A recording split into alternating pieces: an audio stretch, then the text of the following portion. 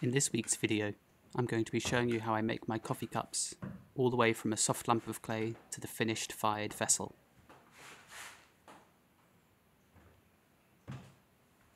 It's a long process and it begins from clay fresh out the bag. This is a high iron stoneware clay body that's made to be reduction fired in a gas kiln. Each ball of clay here weighs about 200 grams, plus or minus 10, which makes weighing out a lot faster.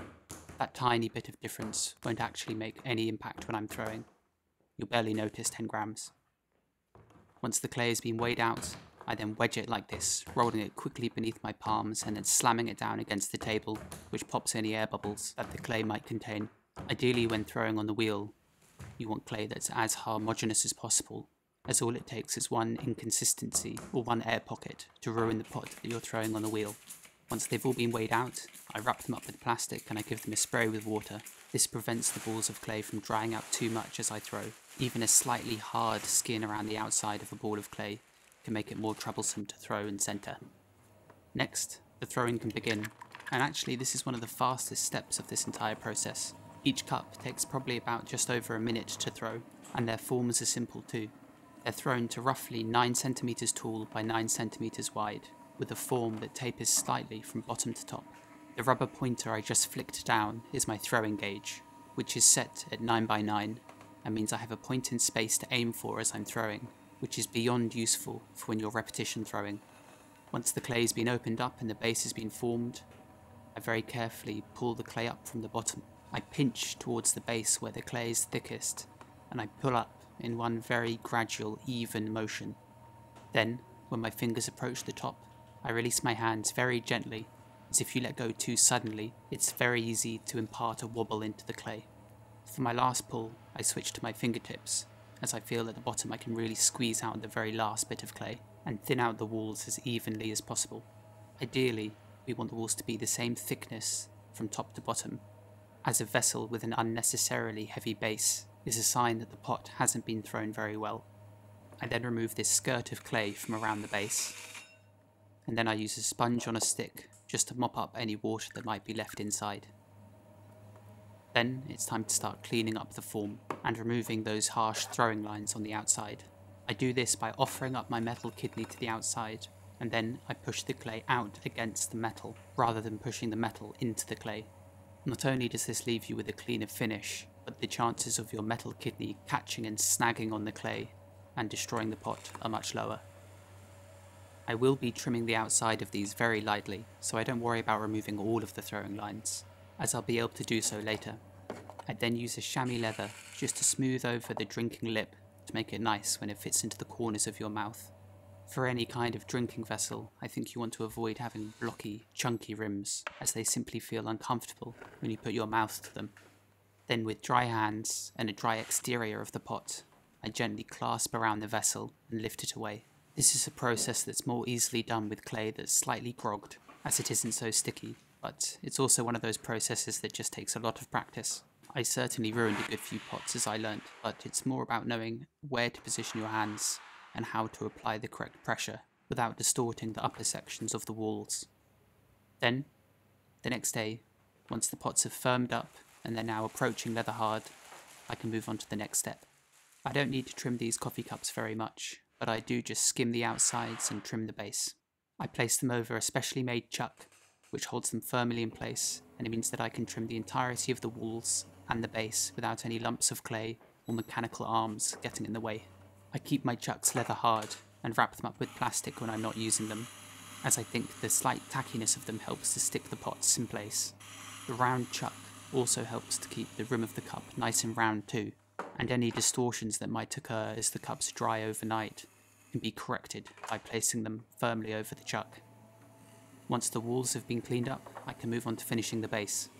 First, I remove a beveled edge from the outside of the vessel, and then I trim away the wiring off marks that are left from when I wired off the piece from the wheel before. Then, using a metal kidney, I quickly just burnish over these areas, just to smooth them off one last time. I'm not aiming for perfectly smooth bases with perfectly burnished clay, I just want to make them that little bit more neat. I always like knowing that the bases of pots haven't been forgotten about, and really, just as much care and attention should go into those sections of the vessel as compared to the walls and the handle and everywhere else. The last step now is just to impress my little maker's mark into the soft clay. Whenever you trim pots, you're often revealing softer clay underneath, and sometimes the pots become a lot softer than they were when leather hard before. So before I attach the handles, I like to give the cups a while to dry out again, as if I were to try and attach them to freshly trimmed pots, they'd likely distort. All my handles start off like this. I take a larger block of clay, and using a wet hand, I gradually pull the block longer and longer. It's a difficult skill to describe, and a difficult process too. It's also very similar to how you pull the walls of clay up when you're throwing, as essentially each movement not only has to be done with a wetted hand, but whenever I pinch and pull, that motion is continued until the very end of the handle. And I try my best to keep my movements as consistent and even as possible. I never hesitate, I never change the pressure at which I'm squeezing. It's all about confidence really, and at the beginning whenever you learn this skill, the length of the handle constantly feels as if it's going to fall off or collapse, and you just have to get past that. Once the length is long enough and my blanks are at the right thickness, I lay them out onto a board like this and just snip them off with the edge of my thumb against the wooden board. This clean cut gives me a nice region at which to create the flare from for when I attach them to the cups. And whenever I'm pulling handles, I always pull a few extra blanks along the way, as it's always useful to have a few backups in case you ruin a few. This is a very traditional method for making handles, although these days you see it used less and less. It's incredibly efficient, and you don't have to wait at all from pulling and shaping the handle to attaching it to the cup and pulling it further.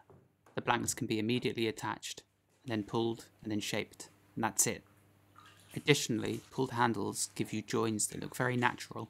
They look as if they spring from the pot, flowing from it as if they were always meant to be there, and the joins themselves are also very strong, as when I attach the blank to the cup, I don't have to worry about how it looks. I can be quite rough with it and really make sure that it's really well attached and joined, and thereafter I can pull it and thin it out and make it much neater and more delicate, as opposed to attaching an already pre-pulled handle that's already very delicate, and therefore I have to be very careful attaching it and creating such strong joins as compared to using this method can be much more difficult.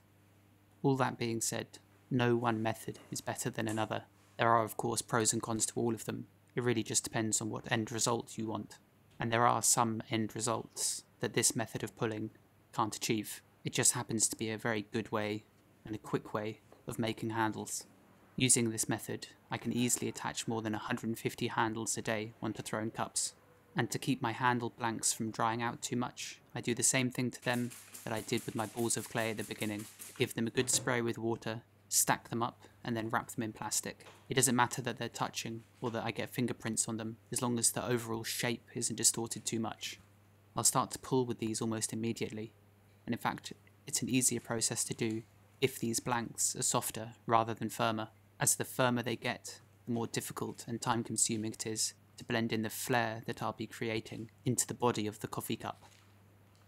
This also really depends on what the weather's like, or how hot your studio is. In the summer, like when this footage was filmed, I do this immediately to stop them from drying out.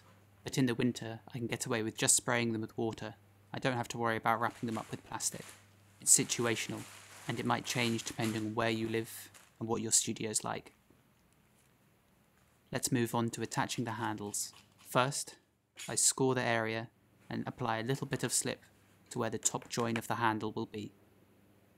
I then take one of the blanks of clay, hold it in my hand so I don't distort it, and tap out one of the ends, which creates a flare of clay, like this. This flare of clay provides us with material that will quite easily be able to blend into the cup, helping to create a strong join. I push it against the scored area, wiggling it, and really pushing it quite firmly into place. I also keep one hand inside the cup as I'm doing this, just to make sure that I don't distort the inside portion of the wall with the amount of pressure that I'm pushing the handle on with. Then I start to blend in that flare of clay that I created, and finally I can start to pull the handle. Initially, I ladle on a lot of water onto the handle blank. Then I can really start to pull. I place my hand right at the top of the handle where it meets the cup, squeeze and pull down the entire length. If you release pressure too early, you'll end up building up a lump towards the end of the handle, and eventually this lump will become so large that your pulling hand will will catch on it and likely you'll rip the entire handle away. Once the rough length is there, I use my thumb to score in 3 grooves into the back of the handle, which thins it further and also creates some interesting lines that my glazers will be able to pull in. Then I loop the handle down and join it on the base. For this join, I don't need to worry about scoring and slipping the clay, as the angle at which it's attached allows me to really easily smear in the clay very firmly, which creates a strong join. Although this can change depending on what your clay's like really, so experiment and see what works for you. Once the bottom join has been made, I spend a few moments just using a slightly wet finger to clean up any pulling marks that are left, and to correct, if needs be, the shape of the handle itself. Once handled, I place the cup back over my chuck just to make sure that the rim is round once again, as there's a good chance that the process of attaching and pulling a handle will slightly deform the shape.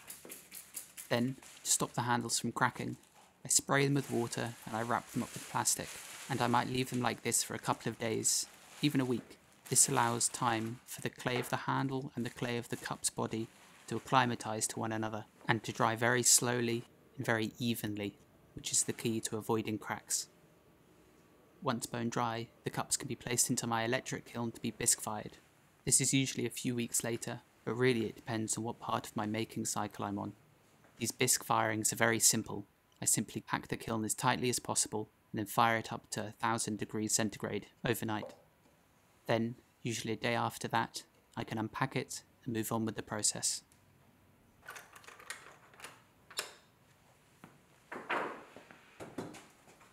The next step is waxing. When the pots are finally glaze fired in my gas kiln, the bases of them can't have any glaze on them, as otherwise the pots would stick and fuse to the kiln shelves. So for that reason, I wax the bases of every single one of my pots. This is a very quick task in comparison to any of the others, and I can quite easily wax the bases of about 500 or 600 pieces in a single day. They're simply tap centered, waxed over, and then I dab a little bit extra into my maker's mark just to make sure that it's totally sealed. There's nothing special about the wax emulsion I'm using, it's just the basic one sold by Pottery supplies. Most pottery suppliers will sell more or less the same product, I think, and thereafter all I do is mix it with a little bit of boiling water, which just makes it that much easier to brush on. This is also a process that benefits hugely from being able to tap center, which I've also made a video about, which you can see on the screen right now if you'd like to take a look. As if you're spending a whole day tap centering pots into position, every second or two that you can save will make a big difference. The wax itself simply burns away during the firing, and you'd never really even know it was there once you unpack the kiln, and it saves a huge amount of time in regard to cleanup, as it means you don't have to spend hours wiping off glaze from the bases of pots. Once all the pots have been waxed, it's time to start glazing. This red liquid here will become my dark green crackle glaze later on once fired. After a few weeks not having used it, the glaze settles, so the first step is to always mix it thoroughly. I lift away the really stuck glaze off the base just using my fingers, and once that's all lifted off, I use a ladle to really mix it up. Whenever I'm using glazes that I haven't used in a few months, I always begin by removing a little bit of water from the top, and then I just put it aside.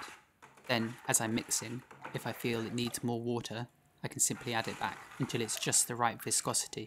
I've been using these glazes for so long now that I can tell when it's the right consistency simply by watching how it flows off my knuckles and off my fingers if I were to dip them in. You'll also have noticed in that last clip that I always keep all my glazing tools kept on the lid of the glaze bucket itself.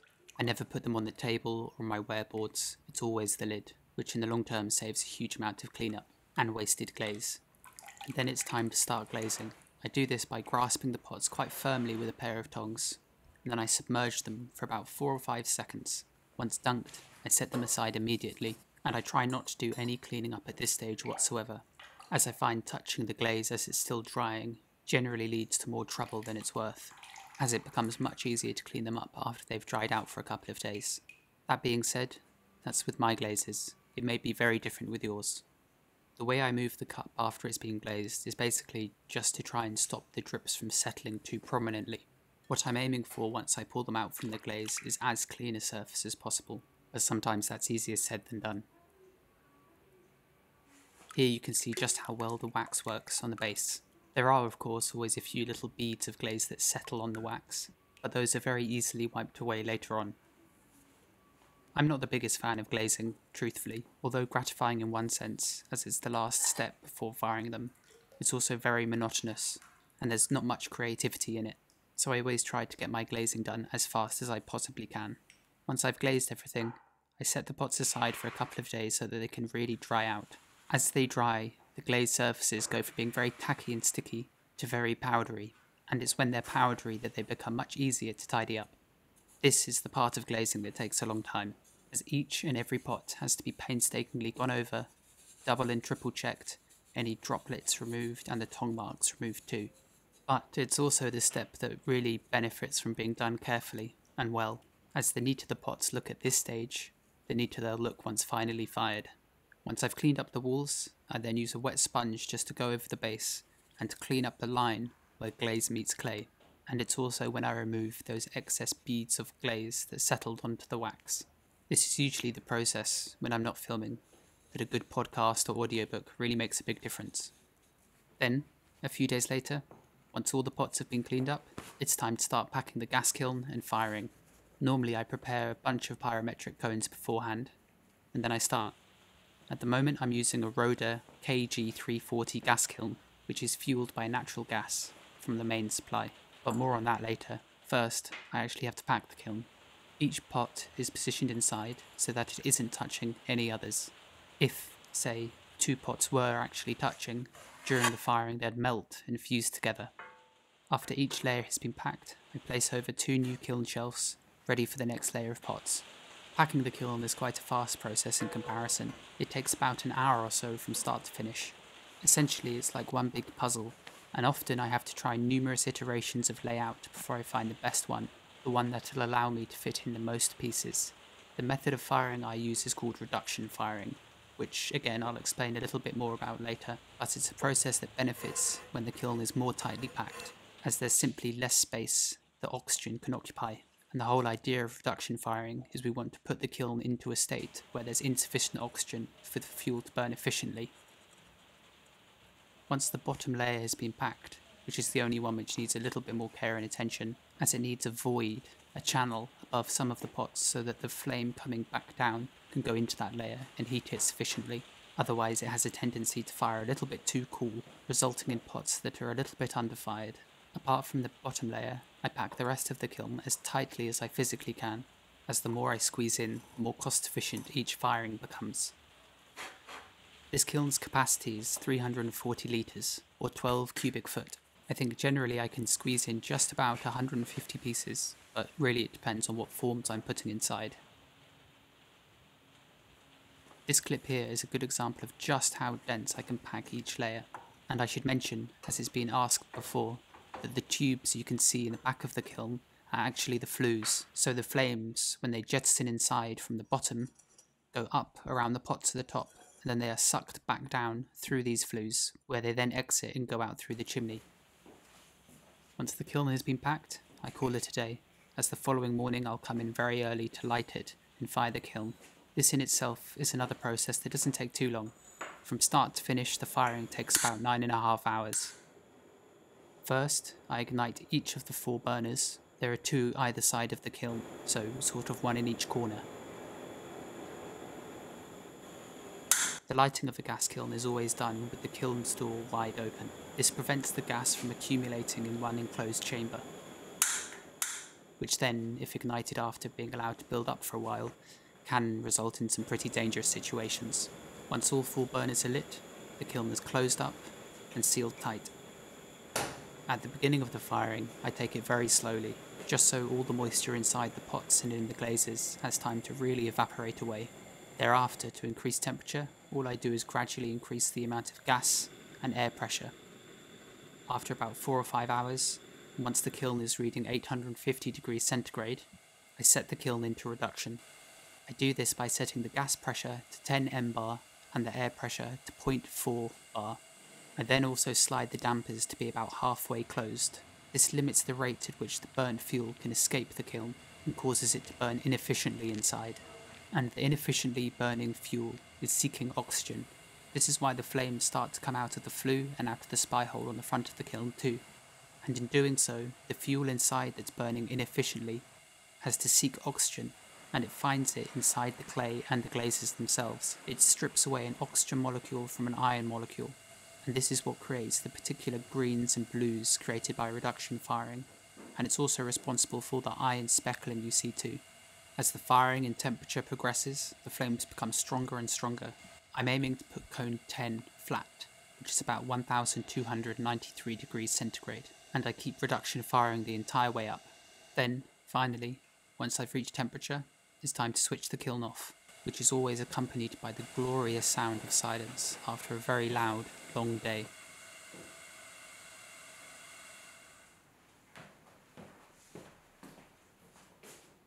Finally, I crash cool the kiln back down to 1000 degrees centigrade, and I do this by opening up the damper fully and by removing the 2 bung spy holes on the front of the door. Crash cooling helps to retain nice, vibrant colours. Otherwise, if allowed to cool for too long, they can dull off and become quite matte. Then, once 1000 degrees has been reached, I close the dampers and I close the bungs back up. And that's the process almost complete. First, I have to let the kiln cool down fully, back down to about 100 degrees centigrade, which takes about a day and a half or so. And finally it's time to crack it open, which is always an anxiety-inducing moment. Even if the firing went smoothly, you can never really observe what's going on inside, so it's only when you finally get to crack the kiln open that you really know whether it was successful or not.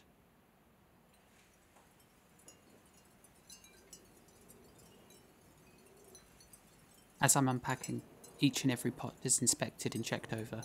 There's always a few surprises in there, but thankfully this glaze is quite stable, so very rarely do any pieces stick to the kiln shelves.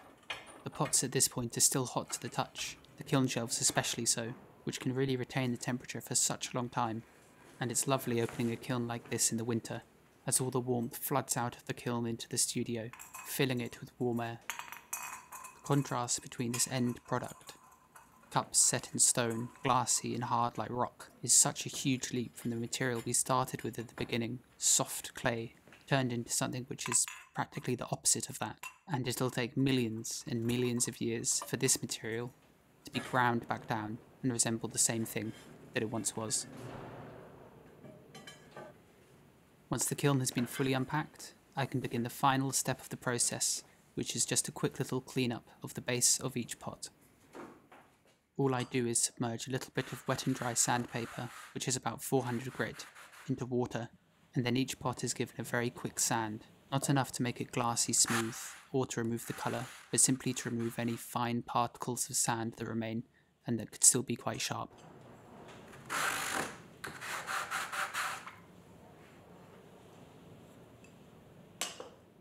And that's it, the end of a long process that can take weeks or months depending on what my workflow is at the current time. With my current work model, I like to spend about 2 or 3 months making a huge variety of pots. Then I bisque fire everything, and then glaze fire everything, and then finally photograph the work and then upload it onto my online shop. And that's it. I'll leave you with 3 finished examples of the coffee cups that we started out with. Thanks for watching.